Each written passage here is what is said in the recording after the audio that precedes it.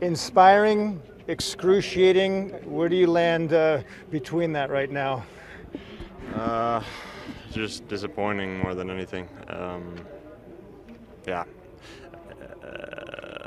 Yeah. I can't be too disappointed, I guess, but in the moment right now, I just came so close. I feel like the Tour de France and me have a pretty bad relationship with coming close on stages, and yeah, I feel like I give my best, and it just hasn't come yet.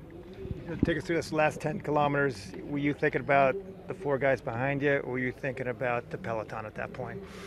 I was just thinking about my legs and trying to do the best possible effort from bottom to top.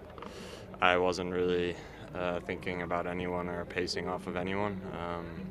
But then, to be honest, once I heard Pogacar was coming in the last 3K, I had a bad feeling, obviously. And then, when he passed me, I mentally, I knew even if I stayed in his wheel, he would beat me. So, it's just disappointing for the moment. Big picture on the day, was this a plan that changed halfway between? It went to plan B? Yeah, exactly. We originally just wanted to be in the break for Jonas, satellite riders.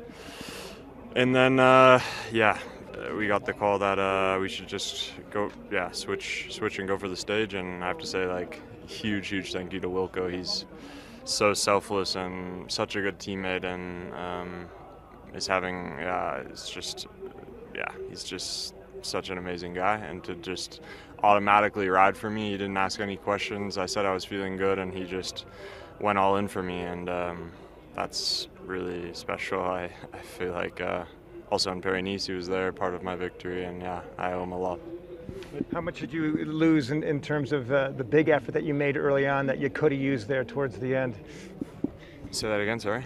Yeah, it was a big effort you made to go in the break, and our commentators were saying, Gus, does he have anything left to make a move? I mean, to get in the break, it's always an effort. But without the 4 minutes, we also wouldn't have had a chance in the front of the peloton to go for the stage. So it was a necessary effort. Matteo, I don't think anybody could have stopped Tadej today. Were you surprised to see him coming? Surprised that he took on this stage and attacked? No, I'm not surprised by him. No. How brutally hard is today's stage, and you get to face tomorrow as well, and what has been a hard Tour de France, already starting with 4,000 meters of climbing on day one? Yeah, it's been hard. But I'm feeling pretty good actually. Like today, I really surprised myself with the legs I had. I think I've never been this good this deep into a Grand Tour, so that's also a positive. What to do tomorrow? Don't know. Yeah. Thank you, Matteo. Yeah. Okay. Yeah. Thanks, guys.